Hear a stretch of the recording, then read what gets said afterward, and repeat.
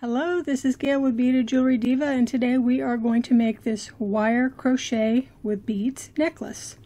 So it's a lot of fun. We've got the end cones that I showed you how to make in that other video, and we're going to learn how to do all the wire crochets. We're going to finish it up, and I think that you'll enjoy this project. If you do enjoy this video, please give it a thumbs up and subscribe to my YouTube channel. So let's see what we need to in order to make this particular project. Here's what we're going to need for supplies. You will need some wire. I am using copper wire in 26 gauge. You will need some cone ends, and I have a video on how to make these if you want to see how to do that. You'll need a clasp. You will need a crochet hook. I'm using a US size 8, which is about a 5mm. But you can use any size you're comfortable with. You will need a pair of round nose pliers. You will need a flush cutter. You'll need some 18 or 20 gauge wire. You just need a length of it. And then you will have your bead soup. So this is just a ton of different beads that I've kind of put together as a soup. I even have seed beads in here. But, you know, pick out whatever you like and just put it in the mix. So these are the supplies. Let's get started. You begin by stringing on beads onto your wire. So grab some of the 26 gauge wire and just pull out some. Leave it on the spool. Do not take it off the spool because you're going to have your beads on it. This is where you're going to pull it from.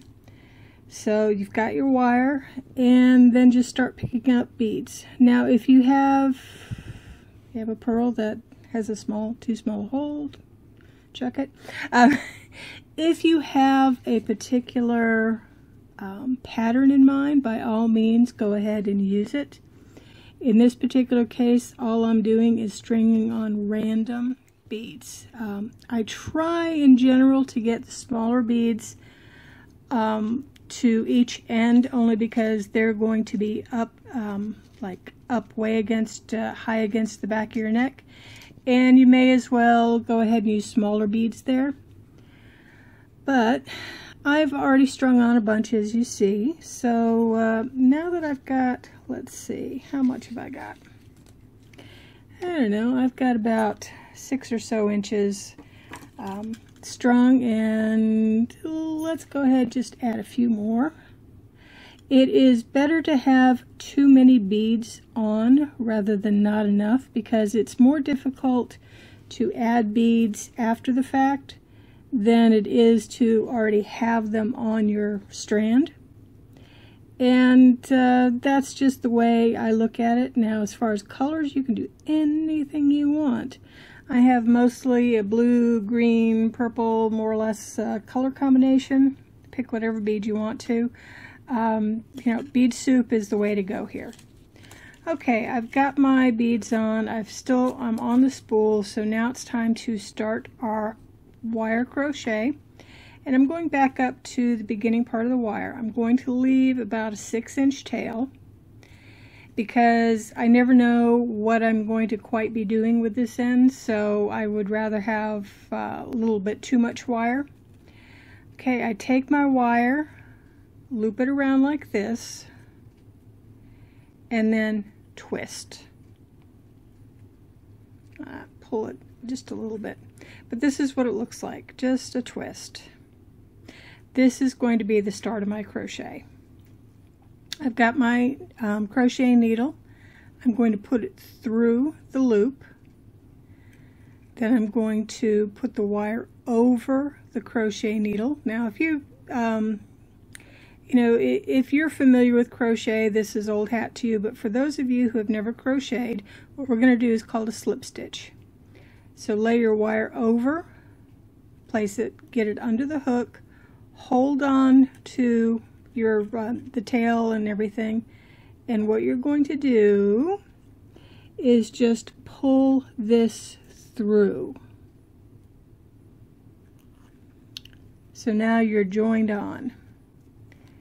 Here's your working end of your wire where all the beads are. So I'm going to take it again, lay it across, and then pull through.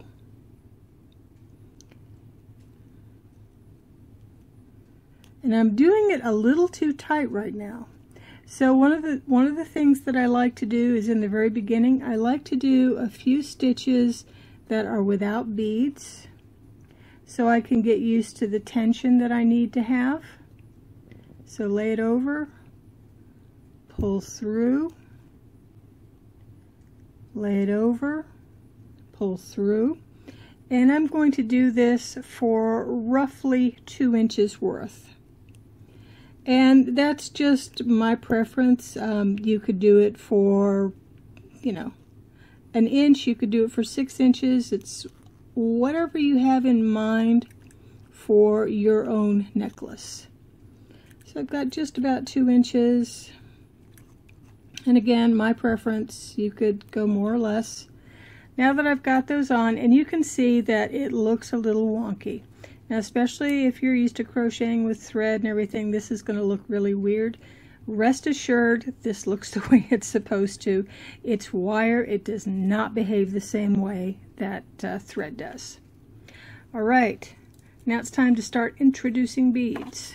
I'm going to do 1 bead for my first time to show you. So I've got 1 bead on. I've got it slid down, all the way down next to the last loop. Put my wire over and then pull through, and my bead is caught on the wire. So I'm going to do 1 loop without beads, and then I'm going to put 2 beads on. So I've strung 2 beads down to the wire and pull through. So 1 bead, 2 beads, a dozen beads, doesn't really matter. You're just going to use this same process. Lay the bead next to the loop, put your wire over the head of your crochet hook, and pull through. Now be careful, the tension of this, you don't want to get this particular loop too tight because it's going to be difficult to pull through. You can stretch it out a little bit if you need to, but try not to need to. This is 26 gauge wire. It could break, so you don't want to do that. Alright, I'm going to put, let's see, how about 3 beads on this time. Now, you can put the beads again, one right after the other if you want to. You can do several crochet stitches in between groups of beads. It's whatever you feel like doing. And you see that this one looks really wonky. Not to worry, it will end up actually looking pretty decent by the time we're all through. So I'm just going to do a few stitches without beads,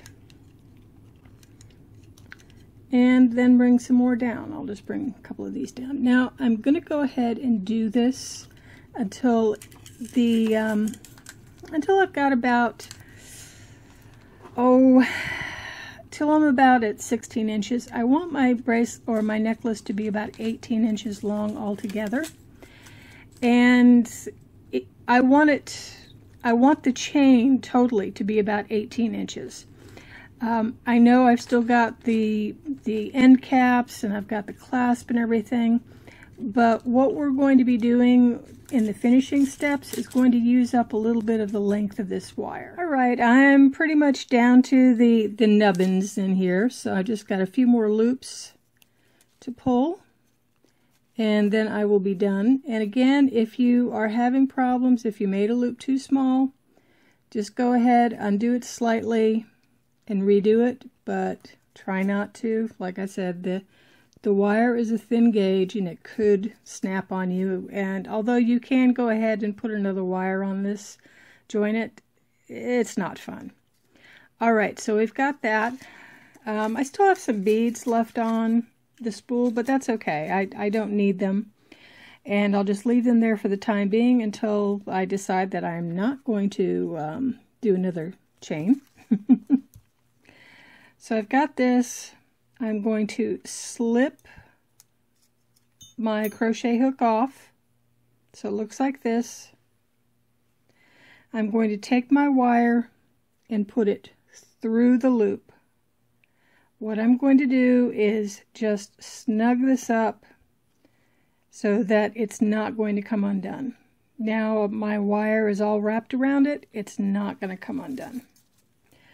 Alright, so I've made this. Remember I said that this was kind of wonky? It's wire. You can place it wherever you want to. I'm going to make a few more of these. And when I come back, I will come back with them. Then we'll talk about how to end these, how to make your necklace all work together real nice and put on the end caps, all that good sort of stuff. So give me a few minutes and I will be right back. I'm back, and I actually ended up doing 4 different chains. So I have 4 different strands. Now what I'm going to do is grab it by one end. I'm going to take it and I'm going to twist. Okay, I'm at the end. I've got my wires all twisted together. I've gotten rid of some of the excess wire. Trying on the end cap. Let's see how it looks. So it looks pretty good. Now what I'm going to do is I'm going to twist this up a little bit more because I want to make a twisted loop to use for my clasp. Time to put on the end cone. So we've got this. And we are going to go ahead and make a wrapped loop. So to make a wrap loop, and I'm going to get another pair of round nose pliers because the tool magic on this one's driving me crazy. So here we go. I've got this. Bend it towards me. Wrap the loop around. Put it through. Got it like that, and then just wrap around.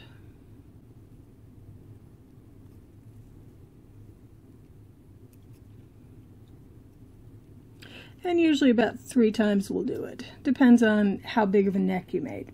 Now I made this rather small because I'm going to still use another jump ring through this. But I want to cut off all the extra ends. I came across something good for me to show you for troubleshooting. When I was twisting this wire, I twisted a little too much and this got cut off short. So you can see that these are a lot longer, this one's shorter. What can I do? What I will do is I will take this wire and I will just put it through some of the other wires. And then I will gently go ahead and wrap it around. We are almost done. I've got the jump ring on this end, so we're just going to put the jump ring on this other end, and then the clasp, and then some final bits of troubleshooting. So let me get this together.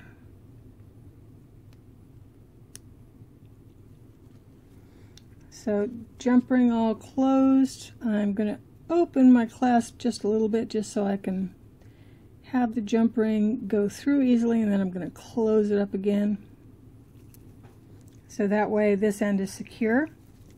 Alright, let's take a look at the necklace, and you can see that, gee, the lengths aren't right. So what should I do?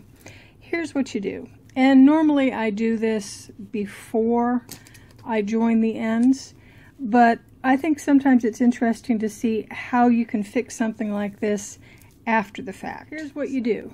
You just take it, and I'll start from the middle usually. I'll find the longest length, kind of untangle it if it's a little on the tangled side, and I'll take that long length and just wrap it around.